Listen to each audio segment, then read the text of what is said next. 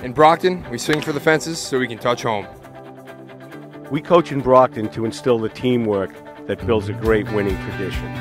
We do business in Brockton because here you can find a taste of home away from home. We keep our company in Brockton because we love this city. I study and learn in Brockton to achieve my goals. When Brockton is home, everything is within reach.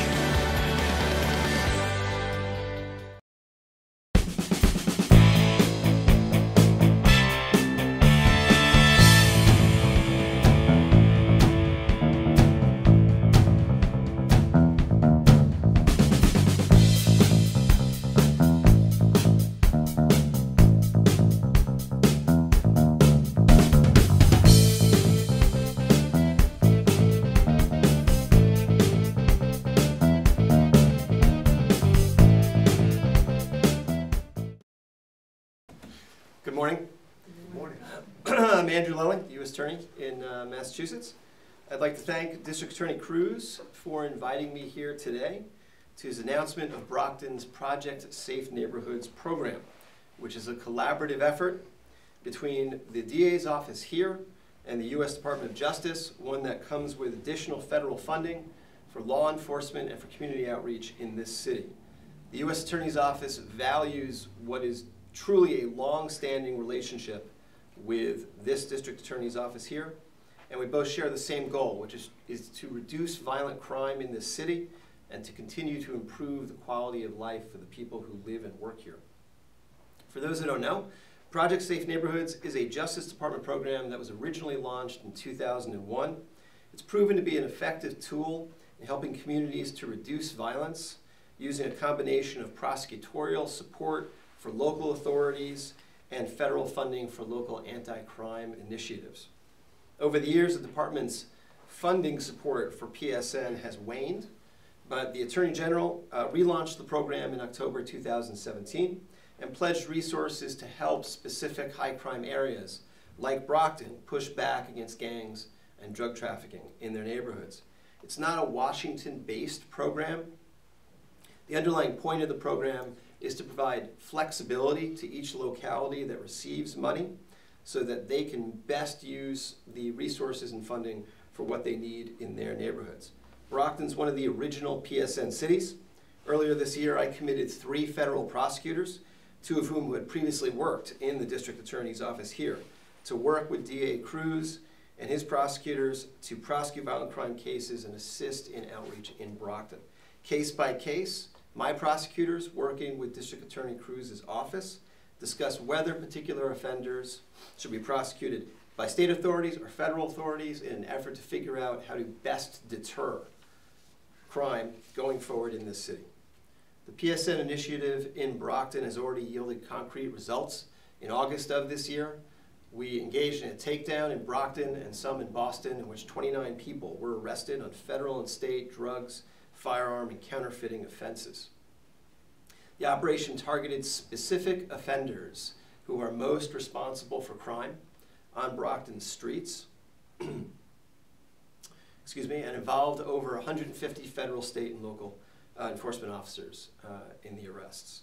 Through the great work of law enforcement and the community and local service providers in this city, Brockton is now seeing statistically a downward trend in crime in this city, and mostly without resources that would normally be considered adequate for that effort. So we're eager to see what can be done with some actual financial support for the efforts being undertaken in this city. Funding that, for example, can go to additional assistant district attorneys, can go to overtime for police officers and other investigators, can go to funding outreach in high schools or otherwise in the community. And so my office, the U.S. Attorney's Office, is looking forward to continuing its collaborative approach with District Attorney Cruz here. And with that, I'll hand things over to DA Cruz. Good morning.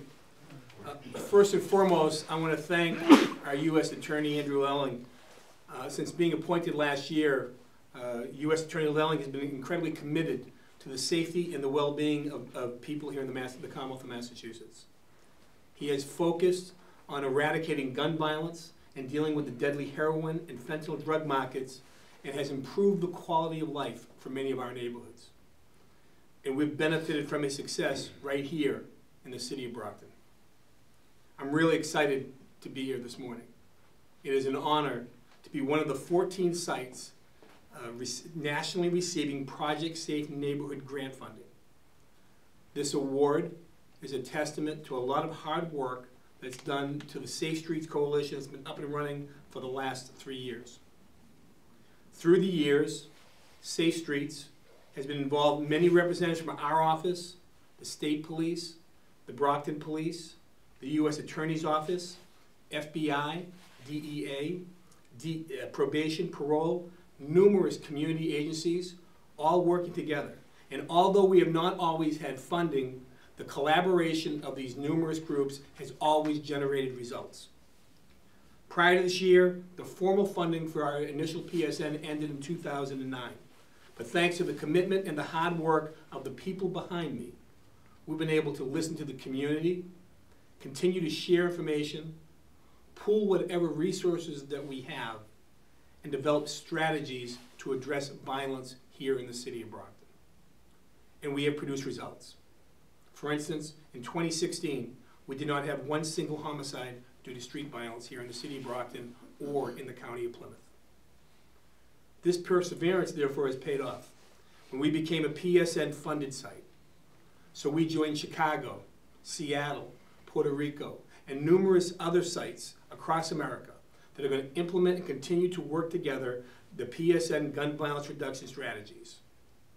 Safe Streets has always been and continues to be a team effort. And I would like to acknowledge some of the people that are here today that are on our Safe Streets team and say thank you to, one, the Massachusetts Executive Office of Public Safety, EOPS. I want to thank Mayor Bill Carpenter and Brockton Police Chief John Crowley, who stand behind me. Lieutenant Colonel Chris Mason from the Mass State Police. Andrea Burton from the Mayor's Office. Brockton District Court Chief of Probation Mike Branch. Reverend Mark Oliver of the Trinity Baptist Church. Sylvester Forts and Jim Frazier from the Plymouth County Sheriff's Reentry Department. Melinda Nealon from the Family Center. Tracy Hillman from Choices for Teen Mentoring Program. And my friend Dennis Carmen from the United Way. And I'd also like to thank Kelly Research Group. They could not be with us today, but they've been an integral partner for us, for our office, for our Safe Streets Coalition. Having them as our data collection increases our capacity to make sure that we continue to have the data that we need to commit to the best practices that are out there. In addition, I'd also like to thank Sheriff Joe McDonald, who can't be here today, but he has been with us from the beginning. Back in 2015, Sheriff McDonald and myself started the Plymouth County Drug Abuse Task Force, which we created to enhance the capacity of our county in addressing the opioid issues. The task force was instrumental in helping us understand the connection between the emerging heroin fentanyl markets and the corresponding gun violence. Unfortunately, since 2010, the demands for opioids in Brockton has only increased as folks from surrounding communities venture into this city. In 2016, nearly half of the overdoses at Signature Hospital in Brockton were residents not from Brockton. As Brockton attracted more drug purchases, more individuals were becoming involved in the heroin and fentanyl distribution. This attracts gun violence as sellers try to protect their share of the market. Heroin incidents between 2010 and 2015 increased 171%. And this coincided with a 50% increase in firearm discharge incidents during the same time period. So Safe Streets takes a holistic approach to reduce gun violence in Brockton. The pillars are prevention, enforcement, and reentry. Together with our partners here today, we're dedicated to prevention, including getting upstream and creating trauma-sensitive schools to help kids who are traumatized to learn and succeed and stop the cycles of drugs here in the city. Partnering with mentoring programs like Choice for Teens, working with our faith-based community, and utilizing our diversion programs when appropriate to decrease youth exposure to the criminal justice system. We are dedicated to reentry services. As I said earlier, Jim and Sylvester here do an outstanding job at the House of Correction, preparing to have those incarcerated to have a network of supports when they re-enter our community. Just a few weeks ago, myself, the mayor, and Sheriff McDonald sponsored a Corey Job Friendly Fair. Jim held a resume writing workshop prior to that, and Sylvester, year after year, organizes reentry panels for those incarcerated to connect with social services here in Brockton. And finally, we are dedicated to enforcement. We will not tolerate gun violence, period. And the PSN grant provides us with the opportunity to increase our capacity to hold people accountable for pulling triggers in our neighborhoods. Our latest data shows that 28 people have been shot in the city of Brockton this year, with 6 street violence fatalities. Including these numbers, there have been 113 people shot here since 2015. That's 113 victims. That's 113 families. 113 times a neighborhood has been rattled by violence. 113 times kids have been either awakened by gun violence, or they've seen someone hit by peering out their windows, or they've just seen the police tape in the area. Our numbers indicate, and we completed a gun violence analysis last year, where they found over a 2-year period, 74% of our incidents where someone was shot by gunfire happened in a public place. This is concerning on multiple levels, including the risk of bystanders being hit, as well as the visibility of gun violence in our neighborhoods. Who is watching? Who is witnessing? What impact is this having on our kids? The tentacles of gun violence are long, and they extend far into the neighborhoods, leaving families to deal with the resulting trauma. And it will not be tolerated. Those perpetrating gun violence will be held accountable. The PSN grant will allow us to implement the Boston ceasefire model. Ceasefire has long been recognized by the Department of Justice as a best practice, and the hallmark of ceasefire is focused deterrence, identifying those responsible for the gun activity in the city, offering opportunities for intervention, but also being very clear what the rules are. Stop shooting. And if the rules are broken, using all aspects of the criminal justice system to hold offenders accountable. And like the USA said, we will be dealing directly with the United States Attorney's Office and also our prosecutors down here to make sure that we can do what we can to see what area is applicable for the individuals who are committing crimes here in the city of Brockton. So, I want to thank U.S. Attorney Andrew Lelling again. I want to thank you to our Safe Street partners for your continued commitment to the city of Brockton. This is a great opportunity to pump resources into the city, maintain existing partnerships, infuse new ones, and build a gun violence prevention framework that will work and that will last. We have done it before, and I am confident that we're going to do it again. So thank you for coming today, and I'd like to ask Mayor Carpenter if he could also just say a couple of words. Mr. Mayor? Sure. Well, first, I'd like to welcome U.S. Attorney Lelland here to the city of Brockton and just express how much we appreciate the support that we get from the U.S. Attorney's Office and from the Department of Justice, and how critical the funding is that has been brought to support the efforts. There's no question that this Project Safe Neighborhood model is a model that's working here. It's a model that's built around collaboration between local, state, county, federal, law enforcement authorities all working together, sharing intelligence, sharing resources, identifying targets of mutual interest, and it has allowed us to really identify repeat violent offenders and make them the focus to get them off the streets. And I think the recent sweep that the U.S. Attorney described was a perfect example of it. A number of dangerous individuals were swept off the streets of the city as the result of that investigation. There's no questioning the impact of the opioid crisis here, not just in Brockton, but regionally and nationally. There's no doubt as we take on these challenges of gun violence and all of the impacts of opioid addiction, that what you see happening now is a combining of the strategies on both. You can't look at one without looking at the other. Guns are tied to the illicit drug trade. A large percentage of gun violence incidents involve drug transactions. And so I think what you're seeing today is we're evolving into a model where we are compassionately doing outreach and trying to help people. I think the Plymouth County outreach, where we're working with the DA and the sheriff, doing follow-up visits to overdose victims, trying to connect with services is a great example of that. Our champion plan here in the city, our version of police-assisted recovery, that allows any individual to just walk into the police station and ask for help, and we're getting those folks into treatment within 2 hours or less. In 2.5 years, we've assisted over 1,000 people in being admitted into drug treatment programs. So that we are certainly going after reducing the supply by compassionately helping people that are struggling with addiction and helping to identify them and connect them with services. But at the same time, the commitment is greater than ever to the suppression efforts to get drug dealers and violent criminals out of the neighborhoods of this city. And those efforts are paying off, and we are getting those people out. And I think you can clearly see that we have more than doubled the number of annual drug raids over the past 5 years. Well, those drug raids are part of an overall strategy to reduce gun violence, because quite often we know we're going to find guns where the drugs are. And at the same token, by being able to share resources and intelligence with our county, state, and federal partners, we can identify the most violent criminals in the city and make them a target for investigation, arrest, and prosecution. So from the local level, we truly appreciate the great collaboration and working relationships that we have with the district attorney, the sheriff, the state troopers assigned to the district attorney, and the U.S. attorney, and all of our federal law enforcement partners.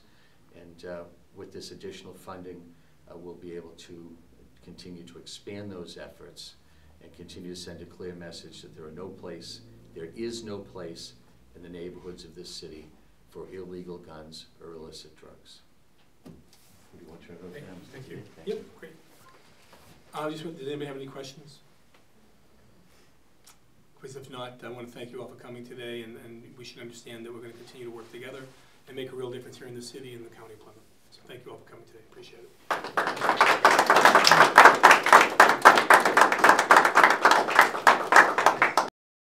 We're the largest privately held office supplier in the country right now, and it's coming out of Brockton, Massachusetts. Kenworth has had a good experience in Brockton. The big selling point for Kenworth going to Brockton was easy highway access and a city that would be easy to work with to get a nicely renovated facility up and running quickly. This is home. We love where we're at right now. And why would anybody not want to come to Brockton and go out there and try to shoot for the same kind of dreams with their company? Business investments are helping to build a new Brockton.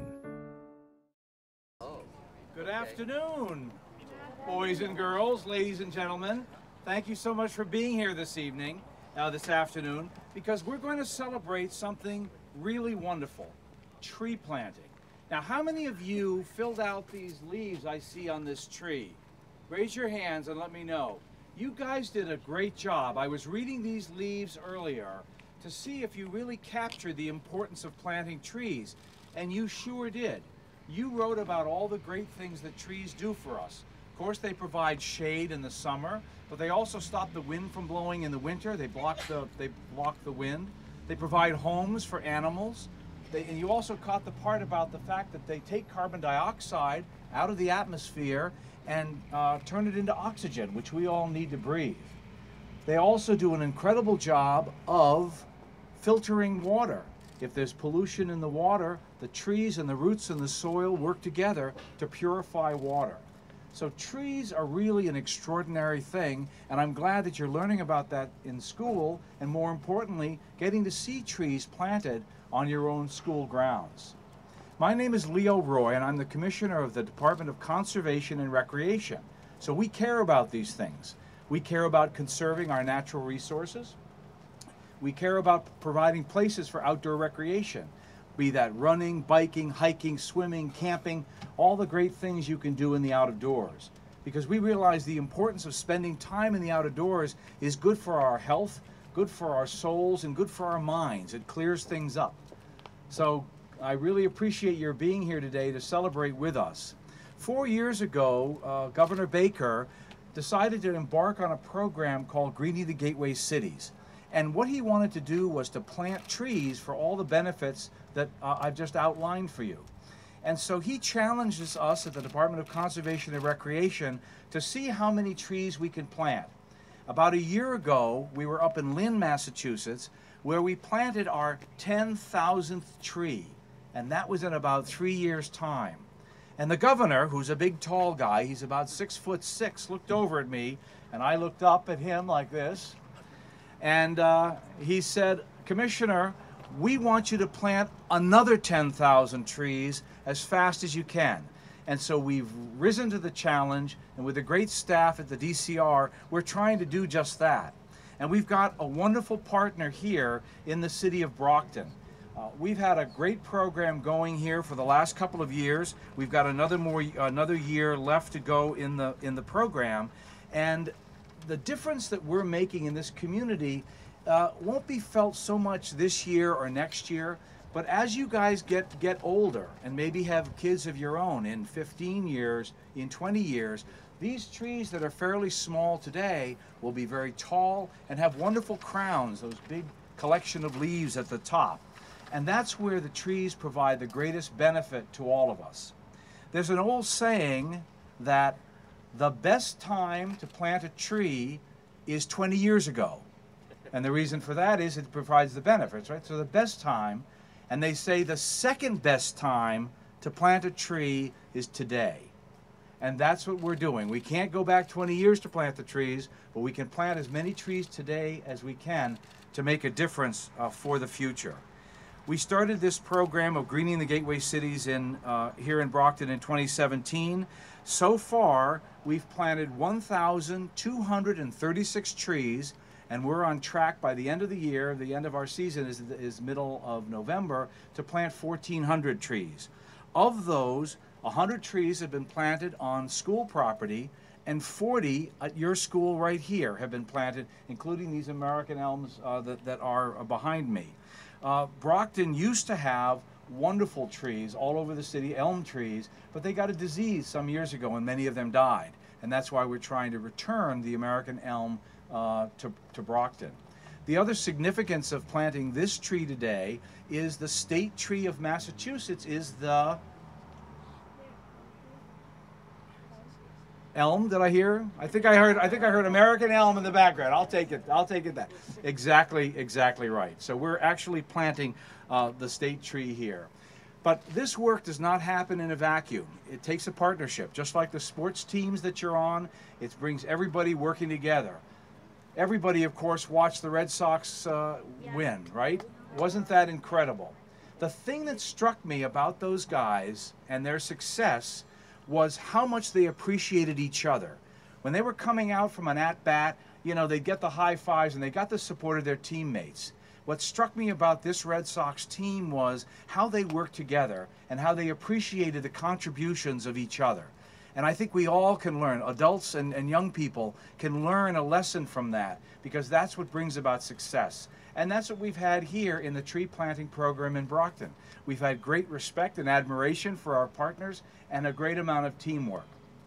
You are so fortunate here in Brockton to have Bill Carpenter as your mayor. He's doing an outstanding job, and I'd like to ask him to say a few words. Oh, where is he? Hiding over here. Hiding over here. Mr. Mayor.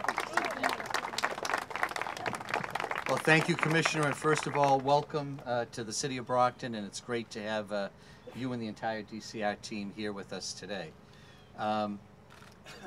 First, you know, this has been a great program for the City of Brockton. As the Commissioner mentioned, we're in our second year. This program that we were selected to participate in is a 3-year program. So, you know, our goal is to make sure that by this time next year, we've planted at least 2,000 new trees in the City of Brockton. And that is an enormous number of trees, particularly if you consider we're only planting in just the south central corridor of the city. I want to be sure to thank our legislators up on Beacon Hill, who are also instrumental in helping us to qualify and be selected for this program. Representative Cassidy, who's here, and the entire legislative delegation. And I want to be sure I mention Matt Dyer, also from DCR, who's here overseeing the project in the city on a daily basis and has been a great partner for us to work with as a city. I think the Commissioner mentioned a lot of the reasons why this is so important, but you know, I was just recently at a mayor's conference where they actually did a whole presentation to us on urban forests and talking about how critical it is for cities like Brockton to be re-greening, just what we're doing with this, to be rebuilding our tree canopy. And this is a movement in cities across the country, and with this program we are far ahead of what most cities are doing. But as we're trying to continue to develop Brockton into a livable city with livable neighborhoods where people want to live and people want to come to, replenishing our supply of trees and building that tree canopy is critical. So it saves us a lot of energy as we rebuild the tree canopy. It helps us keep inside buildings, help us stay cooler in the summer, warmer in the winter. We became a green community a couple of years ago, and this is one small piece of our overall strategy of being a green community by reducing our energy consumption, reducing our carbon footprint, and these trees that we're planting will help us do that. In addition, it makes our neighborhoods more desirable, more livable. As the Commissioner mentioned, it helps reduce pollution from cleaning the air to cleaning the water to even reducing noise pollution, because sometimes cities can be noisy places to live, and as we rebuild that tree canopy, they help to soften the noise also. So this is just a great program as we continue to move Brockton forward. I thought this was an outstanding opportunity for us to plant the ceremonial 1,000th tree here at the school to really create a teaching moment here for the students to have a chance to understand just how important trees are to the quality of life here in the city of Brockton. So to the Governor and the administration, you, Mr. Commissioner, thank you so much for selecting Brockton to participate in this great program. And for folks, families that live in this part of the city, picture the south side of the city towards the center, we still have a whole nother year of planting trees next year. So any homeowner, business owner, property owner can qualify to have the DCR come in and plant a free tree for you in your property. So please just reach out to us and let us know if you'd like to get on the list for the spring plantings. We'll be happy to get you lined up and make arrangements to be planting a new tree in your yard or next to your business next year. So thank you so much, and thanks to everyone that's here. Okay, now I need the kids to count really loudly, 1, 2, 3, and then we'll throw the dirt. Are you ready? 1, 2, 3! Hey!